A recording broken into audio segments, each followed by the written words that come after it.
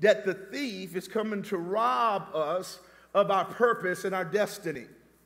God has a destiny for you, and his destiny is that you live a fabulous life in Christ to the degree that other people want to know, what do you know that I don't know? Who do you know that I don't know? What do you have that I don't have? They will see your life and the light of Christ in your life so much that the witnesses, they'll ask you before you have to tell them.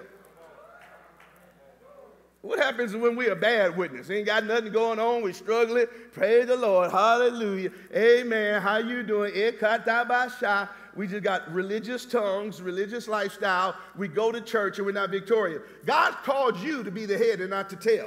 See, you got to have somebody talk this language to you, because if you don't have somebody talk this language to you that comes out of the scripture and empower you, you're going to be walking around being churchy. You're going to walk around being religious, and your children are going to grow up and they ain't going to want your church and they ain't going to want your God. But when they see God as a covenant God, and he'll covenant with mama and daddy, and he'll bless them just like he blessed the church and just like he blessed the pastor. The pastor ain't supposed to be the only one blessed.